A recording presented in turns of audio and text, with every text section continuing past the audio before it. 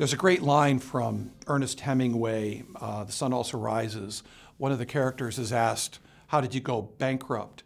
And the answer is two ways. First, gradually, then all of a sudden. You don't realize it's happening as it's happening, and then it happens, and it's only in hindsight that you say, we should have seen this coming. There are tectonic shifts happening in the consumer and retail space that is causing a tipping point to occur right now. And I would argue that the ship has sailed for most of the big CPG firms who, frankly, should have seen this coming because these trends were fairly obvious for some time, but they didn't.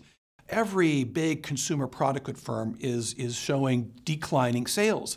So what are people eating? They must be eating something. Well, clearly we're still eating. You have great companies like Aldi and Trader Joe's and Costco and Kroger creating private brands that have a merit on their own. They are no longer considered less expensive versions of national brands. They are bringing this incredible deflationary pressure on the entire food supply chain. So I think that's really interesting right now, and I think it is a permanent shift. So you've got this growth of discount, and then there is an unbelievable growth industry in the United States of entrepreneurial startups, creating brands that both feel and in fact are authentic. They are foods that we understand and we trust. And we don't mind, as consumers, paying a little bit more for product that we feel good about. So it's sort of contrary to this deflationary pressure we're seeing.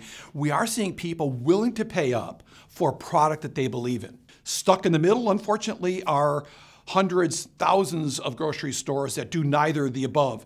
And I think we're going to continue to see a shakeout in that space. In evolution, things die off, new things emerge, things evolve. And I think that's where we're at in retail. You have the confluence of several things coming together, which I believe are about to dramatically change the cost structure of delivering groceries to consumers. Number one, you have robotics, which are getting better every day. You have big data, which is a way to learn what consumers actually want in their food.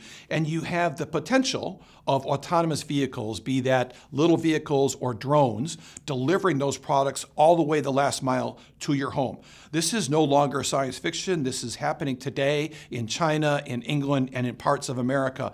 It's just a matter of somebody pulling it all together and making it work. And I think we're going to look back at 2016, 2017 and say, that's when it really changed.